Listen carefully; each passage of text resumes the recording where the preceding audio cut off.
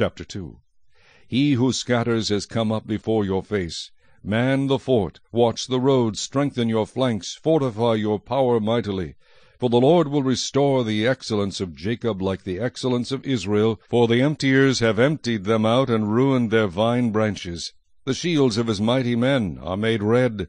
The valiant men are in scarlet, the chariots come with flaming torches. In the day of his preparation, and the spears are brandished, the chariots rage in the streets.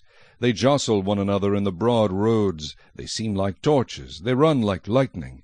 He remembers his nobles, they stumble in their walk. They make haste to her walls, and the defense is prepared. The gates of the rivers are opened, and the palace is dissolved. It is decreed, she shall be led away captive, she shall be brought up, and her maidservants shall lead her as with the voice of doves beating their breasts. Though Nineveh of old was like a pool of water, now they flee away. Halt, halt, they cry, but no one turns back. Take spoil of silver, take spoil of gold. There is no end of treasure, or wealth of every desirable prize. She is empty, desolate, and waste.